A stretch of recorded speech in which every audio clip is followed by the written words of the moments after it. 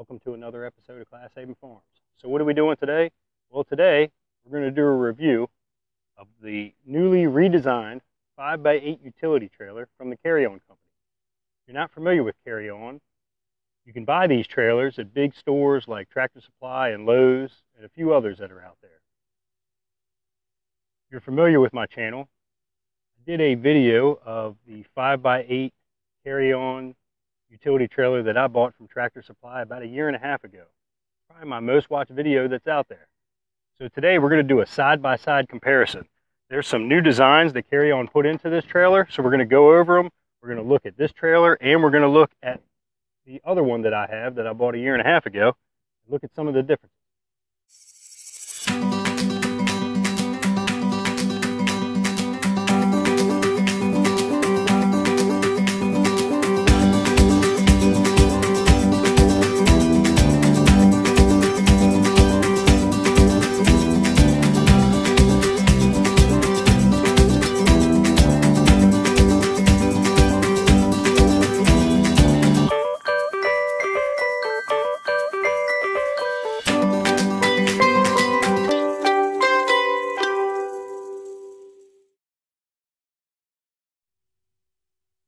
So here we have both trailers.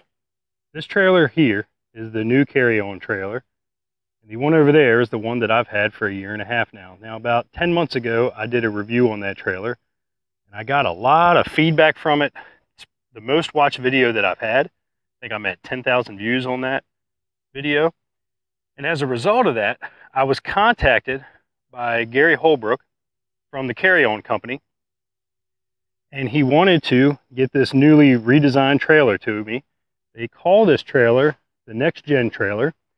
And what Gary said when he dropped this off was that they were very impressed with the review that I did on this one. And they were very happy with just how genuine I was on it and how truthful I was on it. So they asked if I could do a review on this trailer. Now I will tell you guys, I'm not getting any money for this. I'm not getting any money from Carry On. I'm not getting any money from Tractor Supply or Lowe's or anything like that. But I guess the biggest reason why I did this video is I know a lot of people are interested in things like this.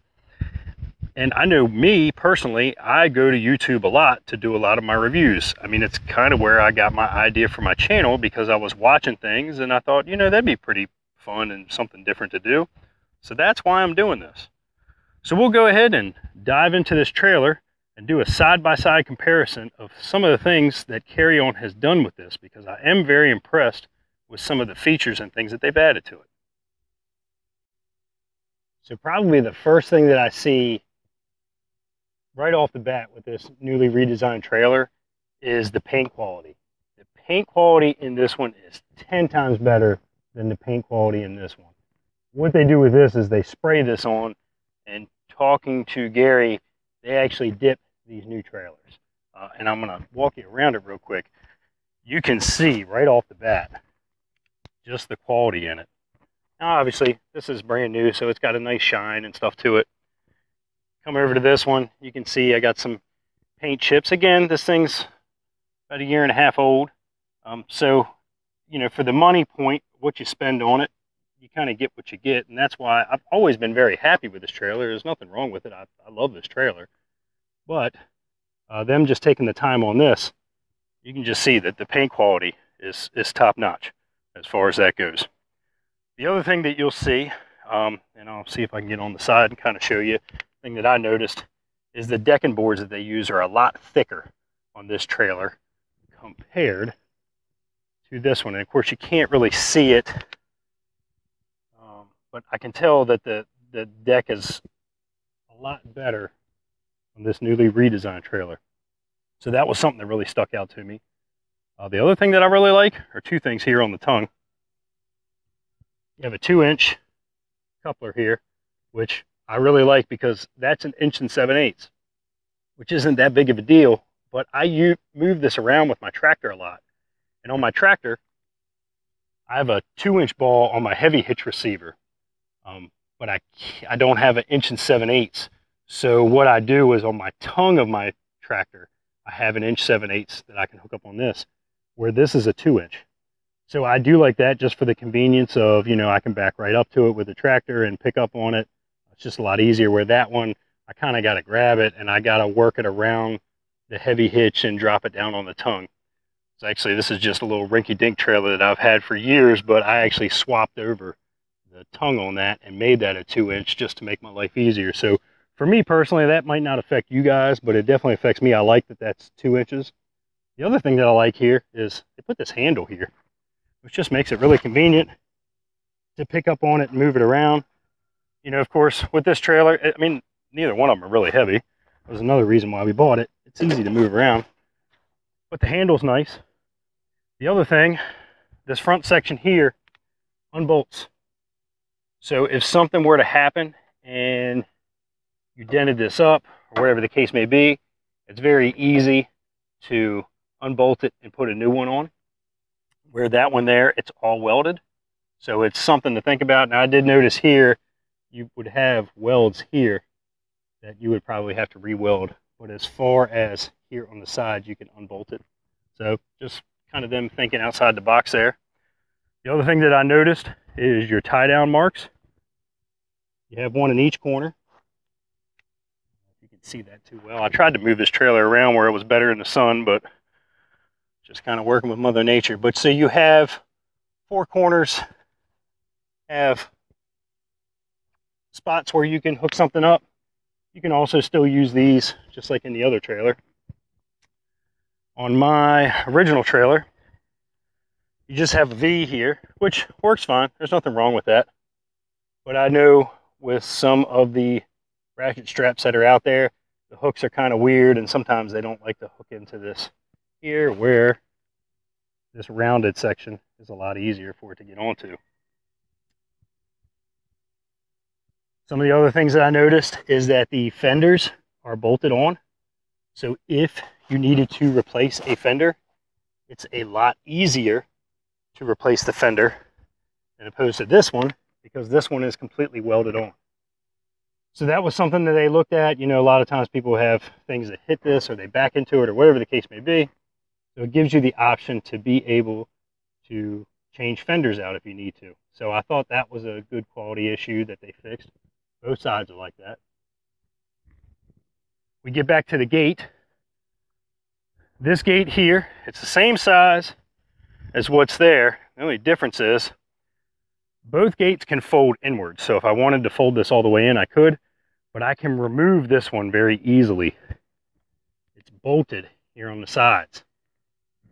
This one, the original trailer, is not bolted. If you can see that because of the sun, I really apologize, guys. But it's that gate is on there. You're not taking that gate off. So the best thing you can do with that gate, if you don't want it in the way, is to fold it down.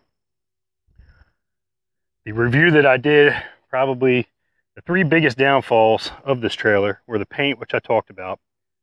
The next is the way the wires are run. They run it through a conduit here, then it runs along the rail, and then it comes down to the front. This one, everything is run under the trailer, which I like a lot better.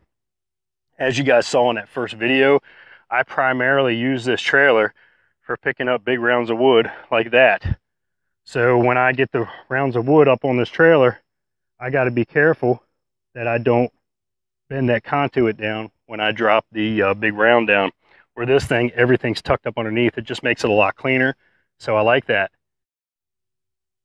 The other downfall of this trailer, and I talked about this in the review that I did. No, I'll post a link up here at the top if you've never seen the original video that I did on this. But probably one of the biggest things is the original tag bracket that came with this trailer. Now this tag bracket came off of that 4x8 trailer that I have, because the original one that was here was super duper cheap. I picked up on the front. Of course, when you pick it up, it drops the tag down, and I barely touched the driveway and it cracked all this. So I put this on there and just swapped the trailer around, because that's just a homemade one that I've had for years, and it hasn't ever seen the road. I just use it for moving brush and stuff around here. So this tag bracket, I mean, it works fine, but the one that came with this original trailer was absolute junk. So what they did to fix that, which I like, is this entire taillight housing is the tag bracket. And it's all metal. Okay, so I do like that. It won't crack, it won't break. The only thing that I will say though is it does, and you got to think, I bolt that tag there, sitting here. So it is still kind of sitting down low. So if you pick up on the front end, you just have to be conscious of that. I have to be conscious on my trailer that when I pick up on the front end and I'm moving around, you know, in the driveway or the yard, that I don't pick it up too high because I can bend it up. You know, like I said, it's metal, so you can bend it back. It's really no big deal.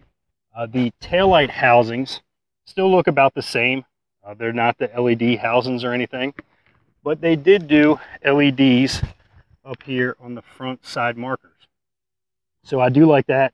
It's, you know, got the little rubber there so it moves, but it is actually into the cross bar, so it's protected.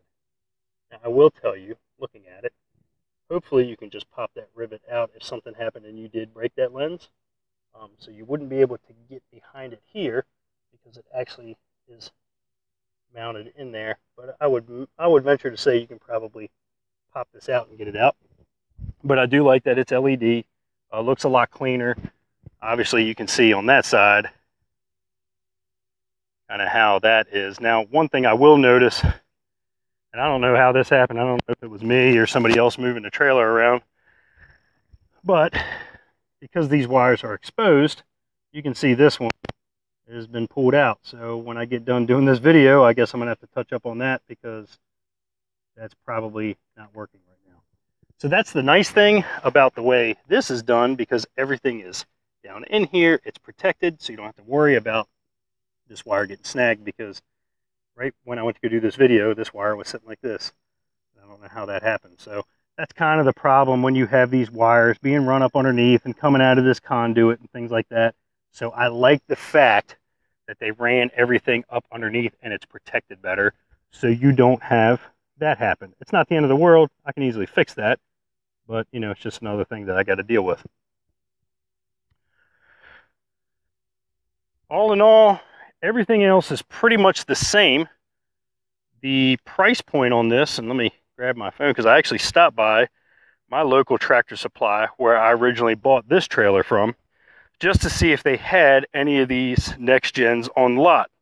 And they did. And I took a picture of it.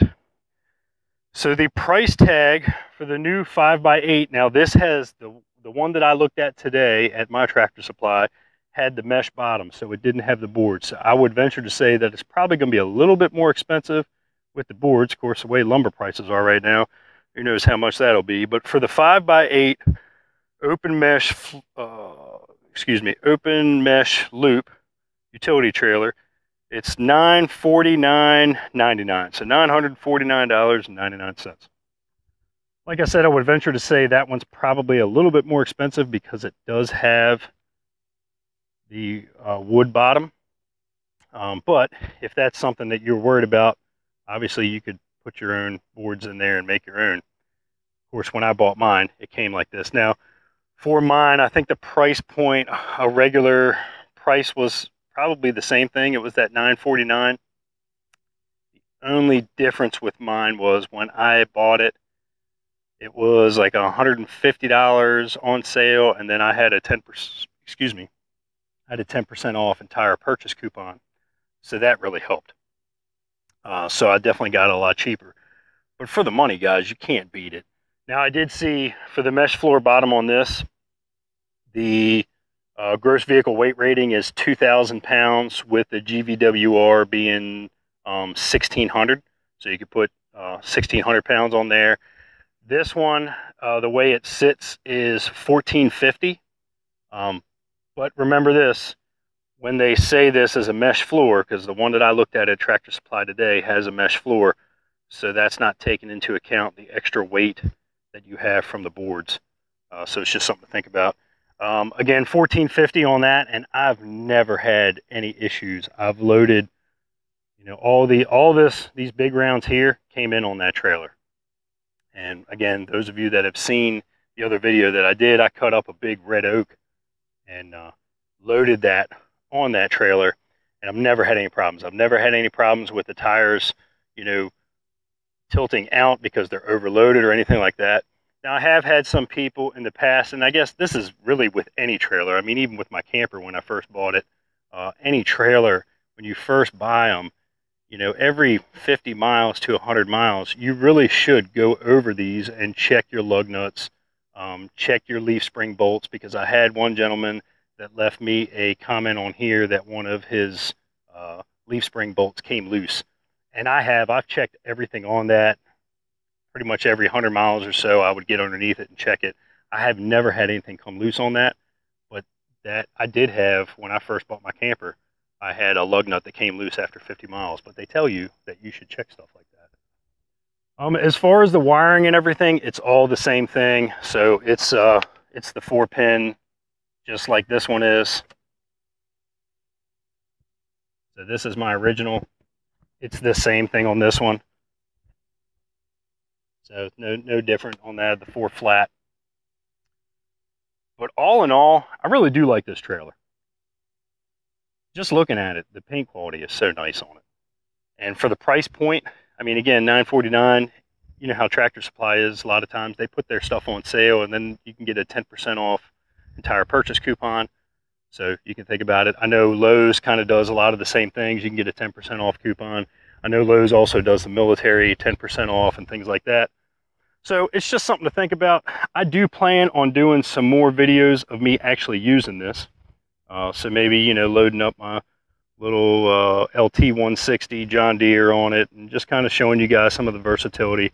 I know I'll be loading up more wood and getting rounds and things like that. But I do want to put a big shout out to Gary Holbrook from Carry On. Gary, I really do appreciate it, man, because I'm not a big channel. I mean, as I'm sitting right now, I've been doing this channel for not a year, but I think I'm at 2,000 watched hours, and as of this morning, I have 240 subscribers. So I'm not a big channel by any stretch of the imagination, but I thought it was pretty cool that they reached out to me and said, hey, we really like the honest review you did on that. Could you do one on this too? And we're going to give you this trailer and just put it through the works. I do want to apologize to Gary because he did bring this to me. Man, it might even been 2 months now. But as I've said in some of my last video I did, I've had a lot of stuff just going on in my personal life and a lot of things going on. So I really kind of had to take a step back from making videos. But I'm kind of back into it. I'm definitely not doing what I was doing before and doing one release every Saturday. It's just a lot, man, with a full-time job, wife, kids, you know, house, life, and just everything that goes on in everybody's lives. It's kind of been, especially with everything opening up now, it's been getting a lot busier for me, especially at work. So, but I hope you guys enjoyed this video. Again, this is just kind of doing a side-by-side comparison and looking at everything. I really do like the fact that Carry On fixed a lot of those things. The paint, it was big to me. I like that. I like how all the wires are run now. I like the fact that they have the LEDs in the front. I like that you can take the gate off. I definitely like that you can unbolt the fenders and put new fenders on. So you can buy new fenders from them. You can also buy new fenders from wherever you buy these trailers from. They'll carry all that. I love the tag bracket issue that they took care of because, again, the original one, that was just junk in my opinion. So I like the fact that they focused on that and fixed a lot of that. So there's just a lot of good features to it. So if you're in the market for a little 5x8 trailer, check it out. Go to your local Tractor Supply, go to a Lowe's or any other place that carries it, or obviously you can go online to Carry On Trailer and see who else they have as dealers, or maybe there's a local dealer near you. But I've been very, very happy with that trailer. It's done everything I needed to do. You know, obviously we would always like to have a bigger trailer, but sometimes it's just nice to have a small trailer. For me, you guys have seen the video that I did for my 5th wheel hitch. And while the B&W hitch is easy to take out of the bed of my truck and move it around, it's a whole heck of a lot easier just to bolt that little trailer on and go do what I got to do. I mean, that's a 5x8, so it's bigger than what my bed is anyway because I got a short bed on my truck. So, as always, if you can, give me a thumbs up. Leave me a comment. I really like going back and forth with you guys and talking with you. And as I said, I plan on doing some more videos on that trailer and kind of put it through some work so you guys can see it. So thanks for checking everything out. And as always, I'll see you on the next one.